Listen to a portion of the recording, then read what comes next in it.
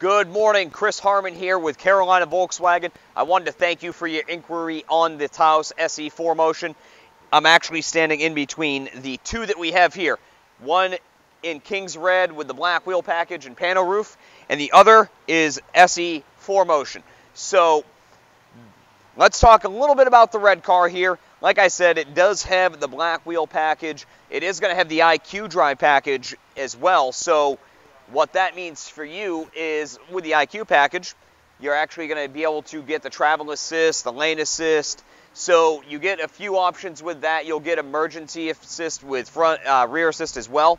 So if you unlock the car as we get in, you're going to notice right off the bat is that big digital dash there, the digital cockpit, which is standard on all trim levels of this vehicle now. So you'll see the really nice half leather, half Alcantara suede. I absolutely love this interior. They did a wonderful job with really making this vehicle stand out. So again, this car has a few more features than the other one we're going to go over, such as heated seats, heated steering wheel. You're going to have wireless charging, wireless Android Auto, wireless CarPlay. Like I said, the big pano sunroof up there.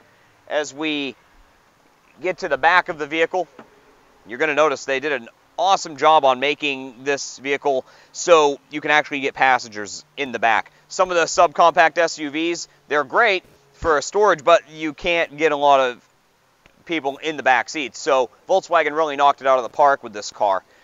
As you get to the very back of the car, a lot of people always wonder when they first look at this car, how much room is back here? Well, you have a ton of room back here. So they did not underestimate themselves when they built this car. They made sure that you can actually utilize the space back here. And one cool part is you have the 60-40 split, but you also have the pass-through there as well. So if you have to put something down through there, you have the pass-through. If you want to put the seats all the way down, no problem. They lay almost completely flat. So now let's walk over to the gray car real quick, and I'm going to show you the differences. Like I said, they're both 4Motion all-wheel drive. This one just happens to have the driver's assistance package, the pano roof, where the gray car here, you're still going to get forward collision warning. You're going to get pedestrian warning, blind spot monitoring. So as far as that goes, you're really just missing the big panoramic sunroof, the black wheels, and the IQ drive.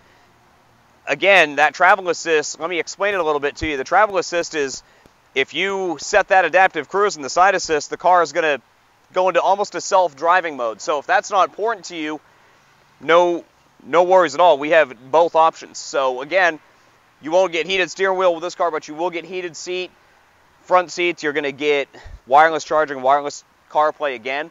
So everything in this car is going to be the same as far as the interior. If you look, it's the exact same interior.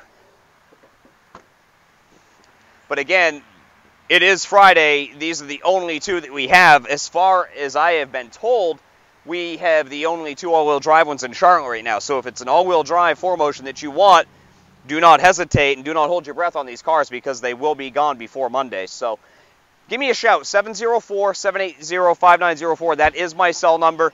Come see us at 7800 East Independence Boulevard. I'm here until 7 today, 6 tomorrow, so I hope to see one of these cars leaving with you behind the wheel.